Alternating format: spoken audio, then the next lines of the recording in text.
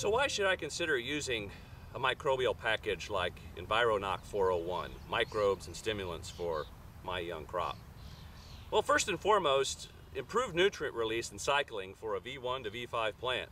The crop you see behind me here is in the V3 to V4 stage. At V5, at the end of V5, the ear is completely formed.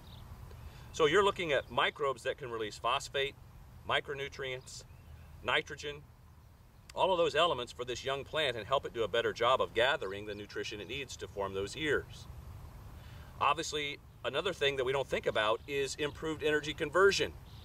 The energy conversion out of organic matter, old organic matter, nearly available organic matter, and the impact it has on developing sugars inside this plant. It's a sugar machine, and the higher the sugars are, the more energy it's there, the bigger the ear can be. It's not always just about NP and K, it's about how much energy the plant has to build the biggest ear it can build.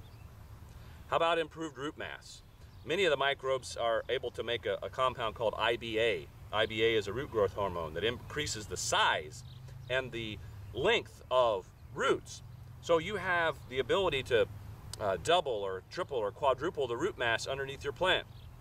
Well, if you do that between size and quantity, and the fact that most plants only explore 3 to 4% of the soil underneath it, if you explored 5 or 6 or 7%, what would that mean in having to put on less total fertility if you were more efficient at finding it? How about improved water holding capacity and cycling? When microbes work near the root mass of that soil, they make compounds that help that soil hold more moisture for you. The more moisture that you can hold right around that root mass, the more efficient the job is of the plant in converting sunlight energy into energy for the plant, the sugars for the plant. How about improved organic matter deposition?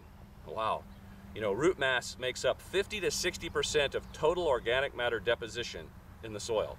It's not always just the tops that you see here that does the work for us.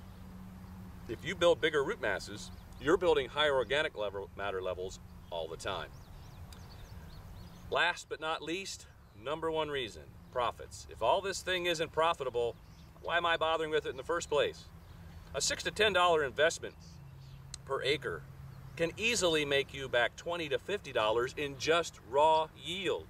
If you're looking at 3, 6, 10, up to 15 bushels, and we've seen more than that over time, but there's no way to expect that you're always going to get something like that.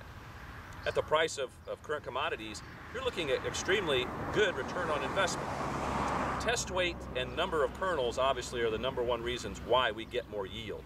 But test weight's number one, and so be careful in trying to watch that yield monitor on your combine, because yield monitors typically don't weigh test weight. You can find a 2 to 4 pound test weight increases oftentimes happening when you're using microbial packages like that's in 401. Let alone all the other benefits and features that we've described through these videos.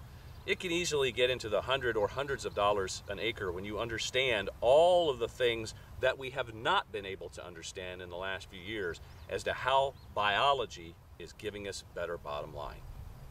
If you have questions on how to use the microbes in Environoc 401, get a hold of us, your local representative, anyone at Biodyne, and we will do our best to help you understand how to utilize these new technologies to make greater profits on your farm.